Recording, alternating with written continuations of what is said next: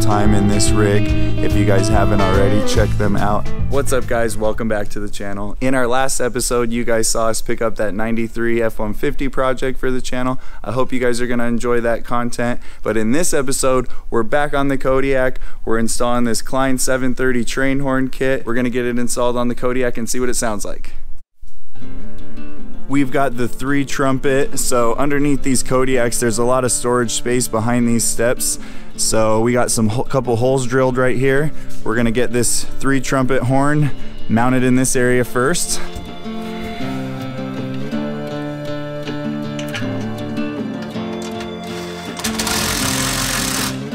Okay, we've got this all grounded down, bolted down.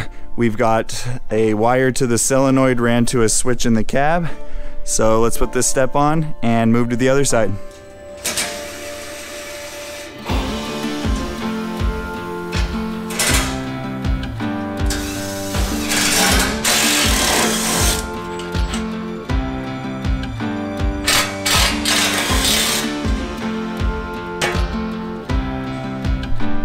Alright guys, we got the compressor mounted back there and bolted in. Got clearances for everything.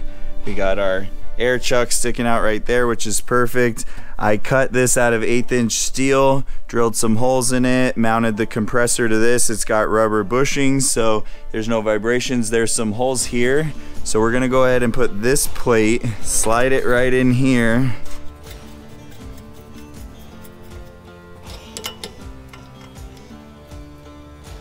So you can see everything is tucked in nice and clears. We have an air chuck that we can easily get to right here. Already ran our air line over to the side. We'll go inside and check out what we have going on for turning the compressor on for a switch and a switch for activating the solenoid on the horn. Alright guys, we're here in the cab. This switch right here is wired to a 30 amp fuse in our aux beam breaker box. That is for the air compressor. So if we put the key in, you can hear the compressor kick on. I have the horn hooked up to this momentary switch. I could have hooked it up to one of these switches, but we have a police interceptor style console that I had ordered that is on the way, and I want to be able to mount that on there. So we have it wired up temporarily for now. Let's go ahead and see what this thing sounds like.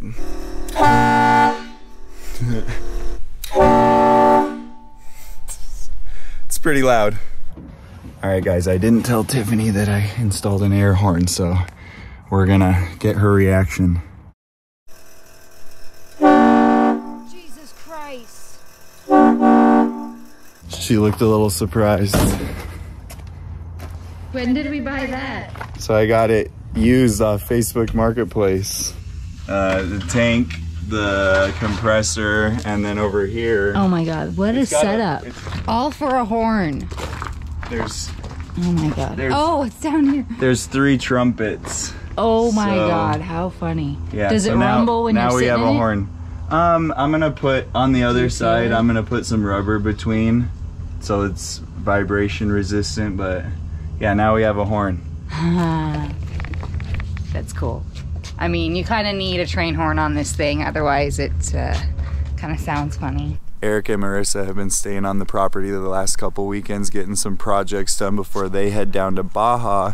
They are full-time in this rig. If you guys haven't already, check them out at the Cummins Camper on YouTube and Instagram and TikTok. They will be having some upcoming Baja content for the next couple months, so make sure you guys go check that out. We have one of our most anticipated videos coming out soon. Our boxes have shipped and are about to arrive today. I am personally super excited to get those mounted up. I think it's gonna finish off the exterior look, especially once we get the camper wrapped. And about the camper, something really unexpected popped up and we just can't pass up the deal. So if everything checks out, we're picking it up tonight and you guys will see it on the channel soon. Thanks so much to all of you for being here, liking, subscribing. We really appreciate it. Our channel has been growing and we're really excited about 2023 and the content we're gonna be bringing to you guys. We'll see you on the next episode. Later, guys.